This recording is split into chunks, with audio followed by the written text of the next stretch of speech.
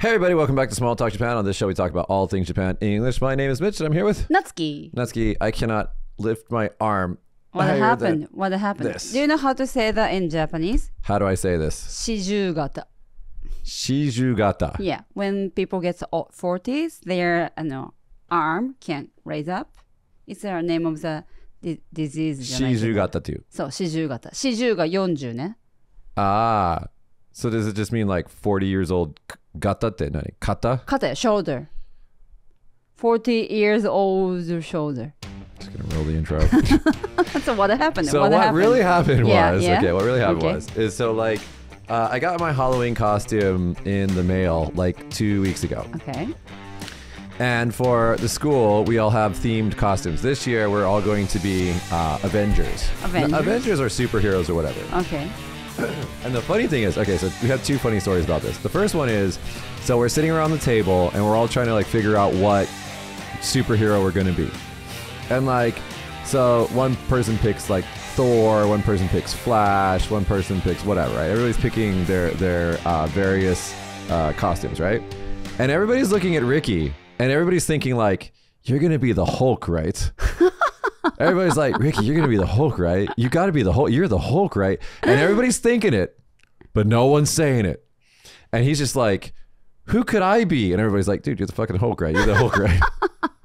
and no one's saying it. And so I'm like, hey, Ricky, who are you going to be? And anyway, I think he's going to be Batman or something. He's not going to be the Hulk, which is really disappointing because Ricky should be the Hulk. You should be the Hulk, Ricky. If you're watching this, you should be the Hulk. Why didn't you say it directly in the meeting? You can do it. And then who are you going to be? I mean, what will you be? So because I'm the boss, they're like, you got to be Captain America. So I'm going to be Captain America, which is fine, whatever, right? I'm going to be Captain America. Now here's the problem.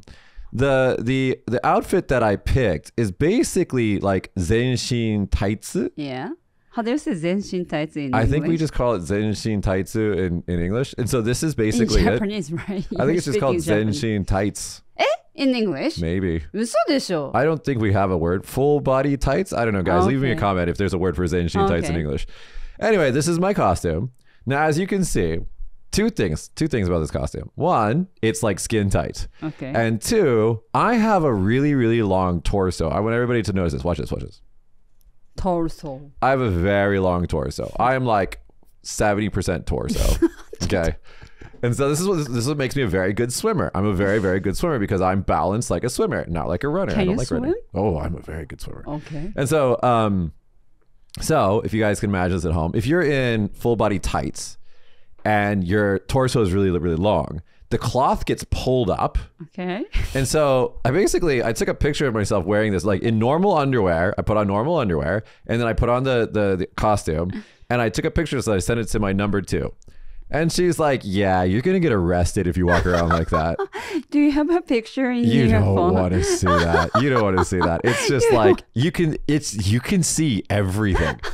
It's like, it leaves nothing to the imagination. And I was just like, wow, we can't do this. So then guys, all right, fans. So then I Googled. I was like, what do Power Rangers do when they wear their costumes? Because Jesus, this is a lot of me. Anyway, what they do, what the recommended thing was to wear either compression shorts or how do you say in Japanese? Suie pan. Suie pantsu. Yeah, bathing suits, right? Bathing pants. But it's not bathing suit. It's like Speedos. Speedos, yeah. So it's like really like it's like really compressed. Compressed. So, but we still say the suie pants, but I understand that like a lot of pressure, right? Right. Mm-hmm. So strong like pressure. So I tried this, right? And I tried various combinations of things to kind of smash it down so you didn't see it, right? Anyway, I finalized on I have to wear 3 different pairs of shorts. I have to wear really tight underwear, then I have to wear like another pair of tight underwear, and then I have to wear compression shorts. And then you can't kind of see it. It's still kind of visible, but it's less visible. What would you do when you go pee, while you're wearing Wait. So I have to do a parade. We're doing a parade through the downtown area. So I'm going to be outside. I'm going to look like that. Yeah. And I'm like, so that's the daytime Mitch. And then nighttime Mitch, I'm going to Fukuoka, going to go clubbing. I think at that time, I'm just going to like, fuck it, wear normal underwear. Because it's going to be dark. You're not going to be able to see it, probably. And so, anyway, so as I was trying to figure out how to hide the stuff, okay, I was like constantly getting in and out of this costume that has a zipper on the back. And so I kept reaching. I can't do it with my right arm, but I was doing this with my right arm. I was like reaching behind and like pulling the zipper up. And then on one of my tries to do it, I overextended my arm and it went like and like pulled something. So I can't actually like lift up my arm past about here. We say the nikubanare in Japanese. Nikubanare is like muscle. Strain. Yeah, strain. Yeah. nikubanare だ。それだ。So anyway, so then like, so this is the second time something like this has happened to me. The very first time this happened to me, I was in university, so a long time ago. Okay. And my girlfriend at the time was sleeping on my bicep, on my arm. And we woke up the next morning and I couldn't move my arm. It had pinched a nerve in my arm. And so yesterday I actually mailed her. I was like, hey, don't say her name. You always say people's name. Don't say her name. I was like, hey, do you remember back in university when I didn't say you, I said when we pinched the nerve in my arm because we were sleeping together. And she was like, blah, blah, blah, blah, yeah, I remember that. And so, yeah, so this has happened second time. Beautiful memory. Not a beautiful memory. Because I could, because that time, so this time I just can't lift up my arm without it being really, really painful. So this sucks. But that time I couldn't move my arm at all. I was driving with one arm. I had to take notes with my left hand. And it took like a week and a half for my feeling to come back in my arm. It was really scary. So your right hand is not your kikite? How do you say that? No. My dominant hand is my right hand. I'm right-handed. Oh, so Migi Kiki, right-handed. But still, you drive with your left hand and you write the notes with your left hand? I tried. Wow. I drove. That's no problem. But writing, it was like, okay. it was like, I think I wrote this. I don't know. It was really hard. It was really hard. It took me a long time. Anyway, so now my arm is all screwed up and I can't go to the gym. I'm really sad. And I lost weight. Okay, guys, my goal is to be 80 kilograms, right? I was 73. Now I'm 69 kilograms. How? How? Well, I know how. Because the last week or so, I haven't been like keeping my schedule because it's like my work has been, both of my companies have a week off this last week. So I've just been basically sleeping until like 3 p.m. every day. And so like I wake up, I eat breakfast, and then I eat lunch like 2 hours later, and then I eat dinner like 2 hours after that. So I've been doing nantoka fasting. What's it called? Intermittent fasting in English. Like you don't eat for 12 hours or like 18 hours, something like, because I'm just eating really short period of time. Yeah. And so like that's just been naturally happening these last few days. So I've been losing weight and I'm not happy about this. I'm not happy. I'm trying to gain weight, not lose weight. You know. Anyway, let's get to the news. Okay. Japanese man who spent 46 years on death row cleared of murders. No, it's nothing that I laugh about, but your segue was ちょっと面白かった. Okay. All right. Okay. So Iwao very serious news. Hakamada was found not guilty of his 1966 murder of his boss and his family after a retrial was ordered a decade ago.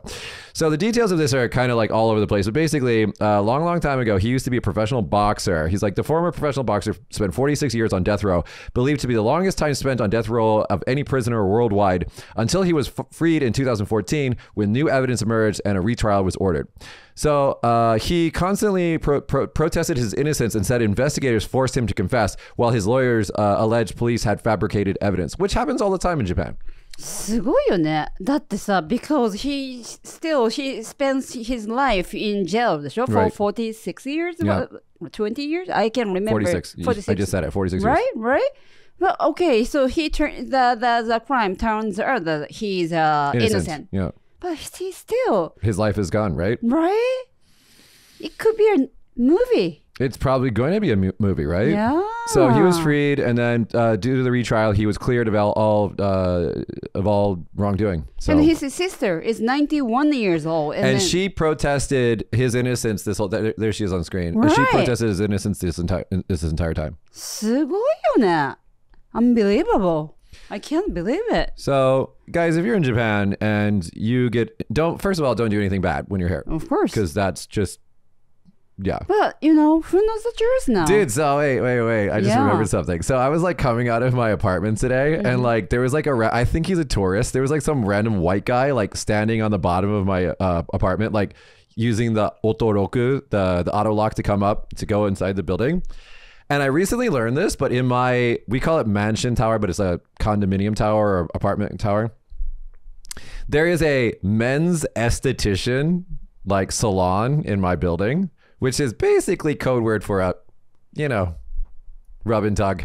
And so like this dude was on like the first floor of my apartment. I was like, oh dude, I know where you're going. But then I thought about it afterwards. He probably thought I was coming out of there. Yeah. I was like, motherfucker, I live here. But how did you find out that there is such a place? So I had a home party like 3 or 4 weeks ago, and Yeah. I was inviting people, and I tried to send them a Google Maps pin, and I was like zooming up on my apartment, and it's all like men's este nantuka nantuka nantuka, and I was like, what's this? what's this? So I clicked on it, and I clicked on the website, and like, no matter what, I'm not going to dox where I live, but like, if you look at the homepage of it, it's like all these girls, and you can only see like here, and they have like kamisoru on, and you can see like the top of their tits, and it's like you can pick their costume for like 2,000 yen. I'm like, okay, whatever. So maybe the tourist found out that information on internet and then just tried it. Wow. I mean, whatever. Have fun. I don't give a shit. Yeah, it's not illegal. Have fun. I just thought it was weird. Like looking at it, I was just like, it's like, what are you doing here? You didn't even talk with him, of course. No. So here we go. The top comment on this is for the murder trial. And the guys who tortured, raped, and cemented a girl in a drum did not get jailed this long. One of them even got to commit yet another crime after being freed from jail. So there was a story a long time ago of these kids who like raped and murdered and put a girl in a drum with cement, threw in either the ocean or a river or something like that. And they all got super light sentences. They didn't even get death row. And this poor man has been on death row for 46 years. It's just fucked up. Back to the if you come to Japan, the way that the Japanese conviction rate is here we go. There it is, 99.9%. Now, the only way that you get a conviction rate like this is if you're doing something bad. So the Japanese government, police, and investigators are generally good. The police officers are generally good people, but prosecutors are not. And they get paid and they get promoted based upon how many people they put in jail. So their incentive is to put people in jail, whether or not they're innocent or guilty. So what they do is they force confessions, Japanese forced confession. There is a documentary about this you guys can watch. I think it's on YouTube. Maybe it's on Netflix, but it's disgusting. The Japanese justice system is completely fucked up. Why? No, it's terrible. So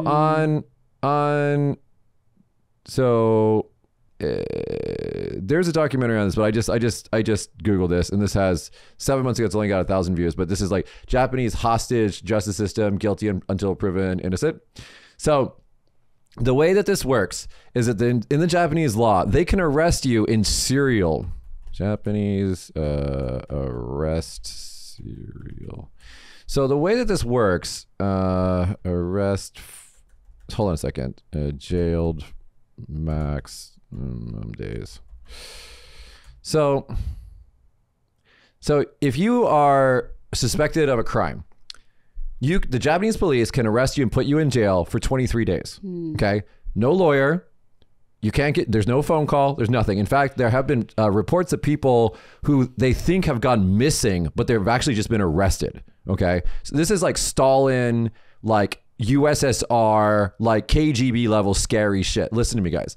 So what they'll do is if you get arrested, they'll put you in jail for 23 days, and they'll let you go if they can't get you to confess to something. They'll torture you for this 23 days to try to get you to confess to something you didn't do, or if you did do it, they'll try to get you to confess or whatever. So they'll put you in jail for 23 days. Now here's the thing. There's a loophole. So if they charge you with like 100 different things, so you get like 100 different charges, they can just release you after 23 days and immediately rearrest you for another 23 days and another 23 days and another 23. They can keep doing this infinitely until you confess to a crime to make it stop. This is what happened to Gon. Do you remember Gon? This is what happened. Nissan CEO, who basically rescued Nissan and made Nissan a profitable company. The Japanese who were in charge, that were below him, didn't like this because they were racist Japanese, and they're like, we're going to set him up to be taken down. So they set him up. They blackmailed him, allegedly. They blackmailed him, and then the police. They used the police as a weapon against him to put him in jail over and over and over again, basically screwing up his entire life. So that's how they repaid Gon for restructuring and making Nissan a profitable company, which is really, really ridiculous. So if you ever get arrested in Japan, don't talk to the police. Just sit there and wait. I mean, you're just going to have to wait forever, but that's how it works. And that's the shitty thing. That is the shitty thing about the Japanese justice system. Now, here's the good part. In order to get arrested in Japan, it takes a lot of effort. Like they don't just arrest people. Like in America, I think it's a lot easier to get arrested, but then you get released afterwards. In Japan, it's really, really hard to get arrested, but because they only basically arrest people that they know that they can get a conviction of. So, but at the same time, it needs to be reformed. The Japanese justice system is complete. That scares me. I think that's of all the things in Japan. I love Japan. I love the country. I love the people. I love living here. I love working here. It's a beautiful place. That's the one thing. That's the two things that I want to change about Japan. One, the justice system needs to be absolutely reformed. So it's actually humane and it's in line with the rest of the world. Because right now it's barbaric, it's backward, it's stupid. And the second thing, I'd kick out all the fucking elected officials who are over the age of 50. If you're over the age of 50, they don't understand what's going on in the world. I don't think that they should be leaders. So anyway. So in this case, he sacrificed his life to jail, right? Yeah. So the company, I mean, Japan is going to pay him? Maybe, but it depends. I mean, that's going to be found out from now on. But here's the bad thing. The prosecutors that put him in jail should have their entire lives put in, they should be put in jail, in my opinion. I think if you're a prosecutor, this is how I would update the law in Japan. If you're a prosecutor and you wrongfully get somebody to admit to a crime, you should go to jail for the length of that crime. That's right. Then they'll stop doing that shit. Once it becomes a problem for them, then they'll start doing it. Anyway, let's move on. Tokyo housing vacancies rise with record 646,800 empty homes. So basically, this is kind of posted here. So, there were across the 26 wards in central Tokyo last year, there was over 500,000 of vacant homes. And that's basically it. The percentage of abandoned homes, which exclude vacant homes and residents available for rent, came up to be 5.9% across all of Japan. In Osaka, it was, let's see, in Tokyo, it was almost 11%. In Osaka, it's 16%. Shizuoka, 15%, and almost 14% in Sapporo. Even in Tokyo, that's happening. Yeah, people are, because, and then the top comment on this is, well, the country's total population fell by almost the same amount of people last year, so it doesn't seem so shocking, which is true. Yeah, it doesn't seem so shocking because, even in, I thought, still Tokyo, there was too many people because, everybody moved from countryside, right, to Tokyo. But still, they have a lot of, because they had a lot of housing built during the bubble, right? So that's a lot of housing in Tokyo. Yeah. So this next story, so Japanese destroyer inadvertently entered Chinese waters, captain sacked. So the long and short of this is that a captain was not paying attention apparently, and the Japanese Navy entered Chinese waters, and they came within 12 nautical miles of the coast of Zhejiang. I don't know how to read Chinese, province. So this was inadvertent. So this wasn't on purpose. This was not trying to provoke the Chinese. And then so when he got back, they fired him. He was sleepy. Let's see.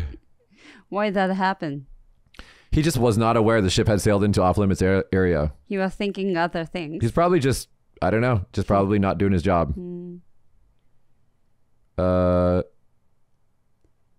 Then it turns just lack of training, lack of understanding. Okay. So that's it. And so he got sacked. And then the top comment on this is like, usually these incidents happen within disputed areas, but this one was different because it came within like mainland China. I mean, this could have started a war if you weren't careful. So he was fired. In a different Japanese Navy story, Japan Defense Force ship sails through the Taiwan Strait for the first time. So if you guys haven't been paying attention to global politics recently, the Japan and America are gearing up for war with China over Taiwan, which we all hope doesn't happen. Taiwan. Yeah, we Strait. all don't want to happen. So there's the Taiwanese Strait, which I'm going to put on the screen in just a second. Give me a second here. And once you see this, you'll understand why this is actually a really, really big deal. Taiwan, if you guys don't know, is a little island nation that is a nation. It's its own nation. Fuck you, China. It's its own little nation off the coast of China. It used to be the dominant political people in power in China. Then they had their little revolution, and then they all escaped to Taiwan, and they made the country, the nation of Taiwan there. So China doesn't recognize Taiwan as a nation. Taiwan is a nation according to them. The United States has a weird policy where they kind of acknowledge Taiwan, but they kind of don't. It's kind of stupid. Anyway, so here's the Taiwanese Strait right here.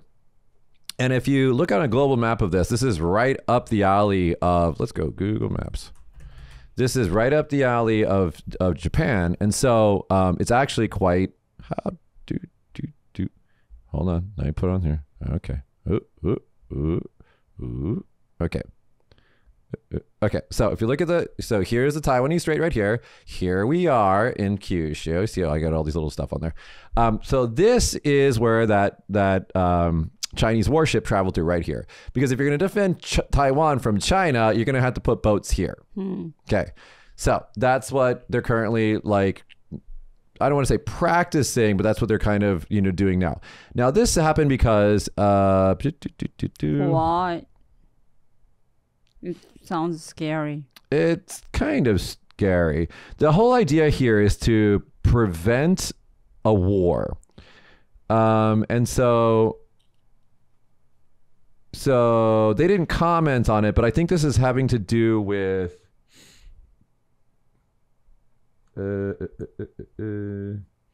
one of the, I don't think it's Kishida, but one of the higher ups in Japan is getting a little bit more bullish about protecting the Japanese waters and extending out into Chinese like areas where Chinese ships are contesting areas. The United States constantly sends warships through that strait. We do it all the time, but yeah. So anyway, so that's happening. So the idea here is to show China, because China has a navy. They have a navy, but their navy's kind of shit. It's not really that great. And so compared to the United States Navy anyways. And the Japanese Navy is actually second in the world. Yeah, it's second in the world. And so if there's a war, hopefully there isn't, because China has nukes and America has nukes and Japan secretly has nukes. Secretly has nukes. Well, I mean, they might have little American flags on them, but they're in Japan. Okay. So, yeah. So everybody's got nukes. So if we go to a hot war, it might be problematic. But yeah, so hopefully that doesn't happen. So there was a TV drama last week, and a Japanese family time traveled back to 1940s during the World War II. So they spent some time there, and then next moment they came back to the real time, but still we're having war. Do you know what I mean? Okay, yeah, it's still going on. The point is war could happen anytime. Oh Yeah, right. So I was kind of scared. You got to understand something, Natsuki. I always love doing the show with you because I feel like I teach you about the world. The world right now is in a weird era of peace. Okay. And the reason why we have peace is what's called the nuclear umbrella. So there's this concept called the nuclear umbrella, which means that because all the big countries, big boy countries have nukes, okay? So you have America, Canada, all these countries here have nukes, okay? And so they all have a treaty with each other that if we ever go to war, we're all going to nuke each other. So everybody dies. So we don't want to do that. So all the big countries, the big boy countries, have not gone into direct conflict with each other since World War II. Okay. Now, that's good because we have this period of peace, but it's also bad because at any given time, we actually might go into a hot nuclear war. So there's this fall. Oh, I'm gonna scare you. Nuke scene. So where people, are going to escape to universe? No, there's really not. It's not really a. So there's this TV show that's on, I think, Amazon. Yeah, it's on Amazon Prime. It's based on a video game, and it's called Fallout. And they have this scene. I can only show a second of this because it'll get copywritten. But it's like Los Angeles getting nuked. Oh no! And this scene is so fucking realistic. Yeah. And like the thing about if we go to nuclear war, it's not going to be one or two. The way that the big countries like Russia and the United States have their nukes, they calculated how many nukes they need to destroy a city, not based upon like fallout or anything like that, but based upon the fire blast of each bomb. So each one of the major cities of the world will not get nuked once, not twice, like 40 or 50 times. Mm-hmm. So the amount of like shit that goes into the atmosphere after that happens, that's just the end of the world. And then where people go to escape, like underground? Maybe some of them. Okay. But I mean, that's game over. There was a scientific research paper that was released because Pakistan and India both have nukes and they don't like each other because, you know, one's Hindu, the other one's Muslim, and they don't like each other. And so there was a study like, okay, let's say that Pakistan and India just kind of fling some nukes at each other. What would happen? The amount of dust that would go up into the atmosphere would cause crop failures at farms across the world. And so I forgot how many people would die. People would die globally if India and... So that's like the start of World War III? Okay. Help me Google. Estimated... So they were talking about something like 120 million people would die, depending on whether it would blah, blah, blah. But then like the fallout and all of that shit. Oh, they were talking like maybe 1 billion people around the world. Over 2 billion would die in an India-Pakistan nuclear war. 2 billion. So that's like, you know, a big part of the global population would just die. And that's not even getting hit with the nuke. That's just dust in the atmosphere causing no food. So we don't want to do that. No, absolutely not. Of course not. So we're in a weird peacetime right now because we can basically kill all humans on the planet. So we don't want to do that. I worry about my kids' future. I don't have kids. Okay, let's do something fun. Nintendo Museum in Kyoto unveiled with iconic games ahead of opening. So basically it's got all these like real retro games. I have these in my living room. I don't see what the big deal is. So they have all these cool like retro games that you can play. I have this, I have that. Oh, that's cool. Museum. But the really cool thing about this museum is that this has been all over the internet, is that they have gachapon keychains that are shaped like old school controllers for Nintendo. Yeah, it looks familiar to me. Yes, so this is the top here is a Famicom for Japan. The bottom one is the NES for America. And so yeah, you can get these out of the little gachapon things. Oh, they opened it already? No, I think Not they're yet. opening. When do they open? Let's see. They open So maybe people will go October to 2nd. October 2nd. In Kyoto. Universal Studio to, you know. That's what they're hoping. Entertain that Super Mario World and then go to the museum. That's what they're hoping. And I think it's cool. All right, let's go to one of your favorite types of subjects. 54-year-old male teacher received pay cut for making sexually suggestive comments towards a female student and talking about brothels in class. What do you mean that my favorite section? Every time we talk about like sexual harassment or rape or something like that, you just get depressed. So there was a teacher, he's 56 or 54, and he was telling a 16-year-old girl, I love you. You can get married when you turn 16. She's 15. You can get married when you turn 16, right? And then adding chan to her name, which you shouldn't, if you're a teacher, especially in I guess it's a high school, you shouldn't call people chan. And let's see. It always happens. Yep. In Japan.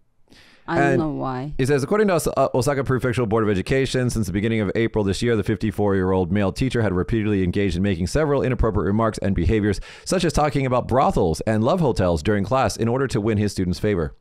As a result, the male teacher was imposed a 1-month pay cut by the Osaka Prefectural Board of Education. And that's all. I worry about my kids' future. I mean, you have 2 daughters. Mm-hmm. So talking about girls. Okay.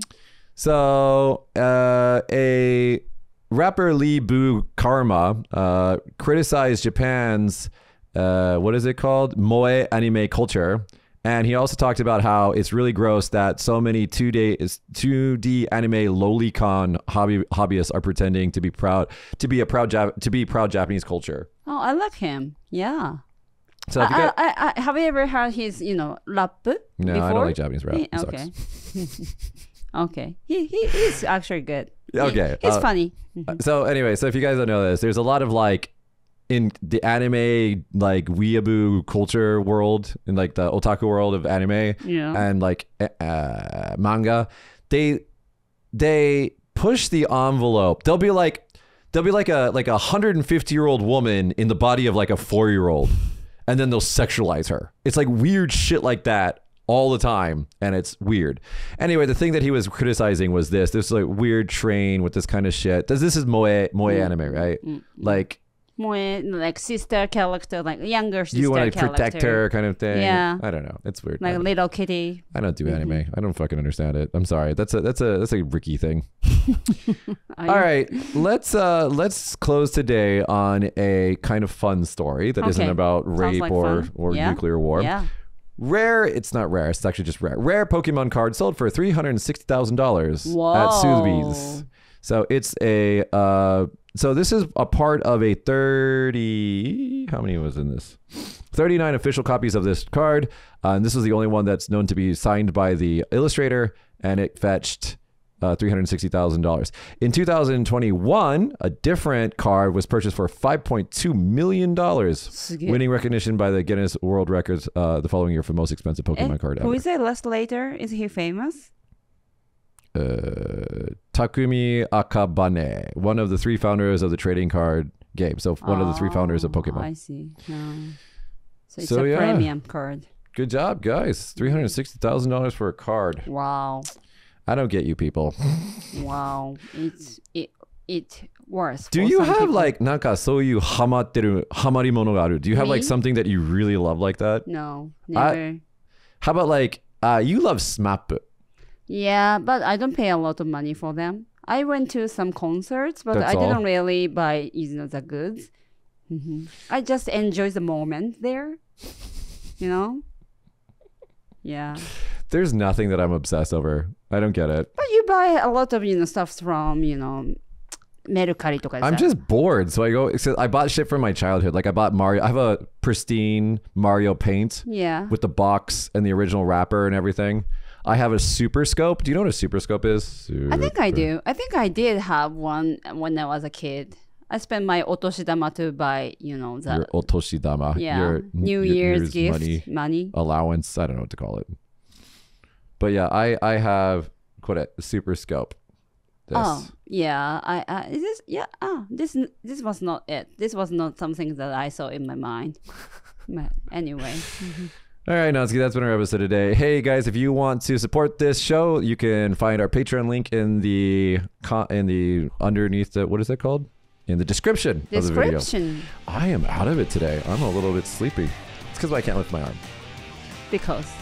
Anyway, guys, that's been our show today. We'll see you guys next week. Comment if you like the show. Comment if you didn't like the show. Like and subscribe. Turn on the notifications so you always get notified when we drop a new show, which is every week. And we'll see you guys next time. Bye, everybody. Bye.